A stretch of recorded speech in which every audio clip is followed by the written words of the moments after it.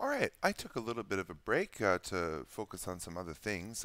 Mainly, I have figured out how to make these things not only web friendly, where we can host them on the internet, but mobile web friendly, where they work on browsers, on phones. Pretty cool.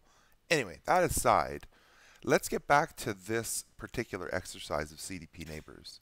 And I've gone ahead and finished off the other, right, routers, switches, and you're going to say, hang on, where's VS Code? Well, we don't need to be in VS Code. I have those 4 files for routers, switches, phones, wireless access points, and they're all working. And we are in the world of Blender. And this is the Blender text editor up here, text editor. And I have this file called CDP Neighbors Blender Py. Right? And if I save this as it's in the same repo. Now this Neighbors Details does the work of making the files, and then this Blender file, right? I'm importing BPY because I'm going to probably need Blender Python later, and they're JSON files, so I need JSON. And I'm just loading these files into variables, and then at the bottom here I'm printing those variables. So let's watch this, and we're going to click play, and nothing's going to happen, which is good. It means it worked. But we didn't see anything. So we're going to go to Window, toggle System Console, and there's the output. Now let me save it to just put a delimiter in here, because the console will actually say that I've saved it. Now let's run the Python. Maybe try to split screen these where we can see it run. I don't know. There, something like this. I need to drag that over a little bit. So we're going to run it, and there are our 4 different arrays of arrays. Now the data is all the same, except they're self-contained, where routers is just the 2 routers, etc. So, great. We have available JSON in our world. So let's not overwhelm anyone. We're going to need our first is our, right, if I scroll over to my collections, it's empty in here, and we'll bring up the collections, and this is my animation tree, animation nodes, because I'm going to animate some things later and instantiate things. That is a third-party plugin, so make sure you go download and install and add animation nodes to your world of Blender. It is free. So let's add in our switch, and we're going to do File, Link, and I'm going to link it to, under Images here, I have this nice switch that I've made 3D. And let's make it big. Let's just scale everything up so we can see everything. Actually, I can't because I need a proxy. So I'm going to go Object, Relations, Make Proxy, and say OK. And now I have 2 of them. And I'm going to unlink the main one. And now I have this proxy that I can work with, where now I have objects. And we're just going to call this switch. And let's make it big. Bigger, 25, let's say. And let's, right, that's good. It's below the Z the axis here. Let's bring this up to a 1. Well, that's too high. 0.5, 0.25. That looks still hovering a little bit. Let's do 0.10. That's too low. Sorry about this, everyone. I like to get this right on the main. There we go. There's an easier way to do that, but that's nice and centered. And it kind of warped it when I made it, stretched it to 3D with the kind of plane, the bevels here, but that's okay. It still looks like a switch, and we get the idea. So we have our switch, and let's do the same thing, and we're going to hide some objects.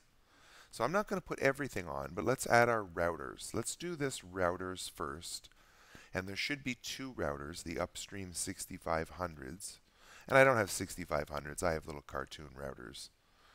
They don't look like the switch either. So I'm doing this for different reasons, just to show you that you have, free reign over what you want to represent these things. So this router object looks more like the textbook router. And again, we're going to do the same thing. We're going to make an object, relation, proxy, and then we're going to unlink the main one, the first one, and let's give this a better name of routers. All right. Now, we're not going to do anything. I know it's overlapping here. We're just going to hide routers because we're going to instantiate the routers based on the number of routers that we have. Okay, do you follow so far? So what we need to do is link this Python routers up here that we're printing here down here into our animation node. So we're going to do Shift A, and right, it's hard to find scripts, but they're under subprograms, script. The other way you can do it is Control A and just search for script. Okay, so we can search for it, or we can Shift A, subprograms, script. We're going to place our script, and let's make sure we differentiate this as, right, routers, script. And then we're going to pick our Blender file up here. And this is the important thing, is a new output of a generic list, because that's what it is. And we want to call it, I'm even going to copy it, routers. Okay. Now we press the W key to bring up this little menu, and we want to create invoke node. There we go. Very good. Now again, I said when we have the router data here, we want to instantiate this and make objects from the router. Okay, so how do we do that? Well, I think what we need is an object output, so Shift A, object, and we wanted an instancer, okay, and we're going to do deep copy, full copy. And how many instances do we want? And what do we want the instances of? Well, we want routers, and we're going to plug router instances into instances here. And look, it worked. We have 2 routers. We'll worry about the placement of these routers in a second. But we know that our data linkage is working correctly here. Now, we want to transform their output location. And what we're going to do is make a for loop to do that. We're also going to connect this router data in so we have access to the raw data. But one thing at a time. And we're actually going to go to node tree and change this to be, yeah, that's better. Make sure you do that, otherwise it's always executing the node tree, which can be CPU intensive. So, back to our for loop. We want to go back onto those subprograms and look for a loop. We're going to plug the loop in here, and let's call this router loop. And we have an index here, and we have the iterations here. So, what we want to do is make a new iterator, and this is going to be object, an object list, and we're going to call this router icons. Let me zoom in here. Right, so what we did there, let me kill this, is a new iterator, and we want an object list, our routers, and let's call this router icons, because there's going to be more to it. So now, what we need to do is instantiate this, W, create invoke node, and now what we can do is plug our objects into that router's icons list. We're also going to do another iterator while we're here, just called router data. No, excuse me, I'm sorry. A new generic list, just the data, and we're going to call this router data. And now instead of plugging that in, we're going to connect our router data into the router data. Okay, so far so good. Now we have these icons and the data as well as the index. So maybe let's use the index to spread them apart on the x-axis. That's not a bad idea. Now I think they're going to originate here, but that's fine. What we can do is, now that we have all of this data, let's do an object transform output. So Shift A, object, and we're going to transform the output. And what do we want to change? Well, let's start with the X, Y, Z. And what do we want to change are the router the routers. See how they've already moved? Because we're adjusting the XYZ and they've moved down to the 0, 0, 0. Well, that's great. Well, how do we actually change their location? Well, we can plug the index here into the X location. Well, that doesn't work. We need a combined vector node. So let me delete that, and let's just add that manually just to see it. So what we need is a combine vector node. So under vector, combine, and what we're going to do is plug that into our location. And now we have the XYZs that we can transform from the index. So now that has put them just a little bit apart on the X. And if I do the same on the Y, it will spread them apart that way. And on the Z, it will spread them apart that way. Now, I don't necessarily want that, but I do want to spread them apart on the X-axis. So what we need to do now is to just increase that index. So we're going to go Shift-A with a number math node, right? So now we're going to plug that right in here.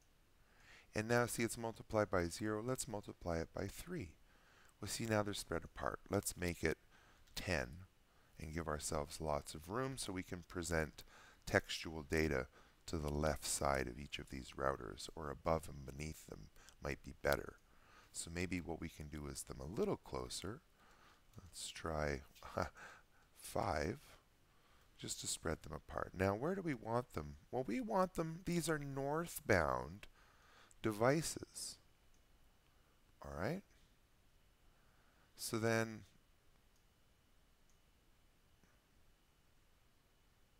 so that's the multiply by 5, and they're just going to keep spawning to the left. Be nice to have them center on either side of this x-axis. What do I just do here? Divide by 2? No, see that's not going to work. Let's go back to that multiply by 5, and we'll figure that out later. But for now, let's punt them up a bit on the Z, right? These are northbound devices.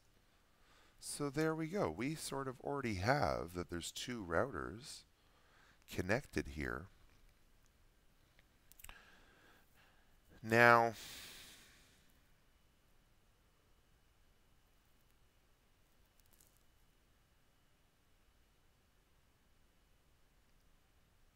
I guess what we could do maybe is add another math node.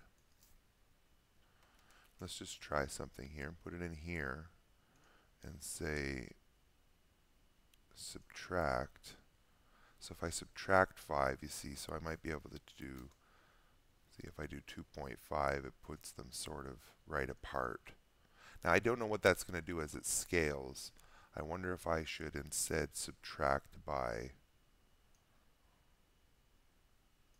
I guess I can't do that, eh?